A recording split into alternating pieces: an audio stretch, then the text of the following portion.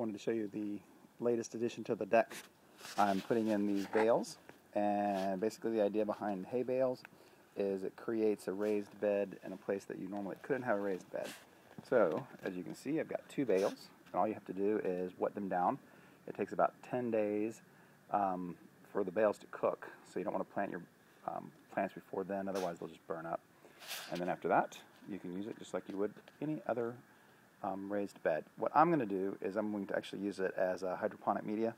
I'm going to dig some holes in these things, and as you can see, I've got these pots on top.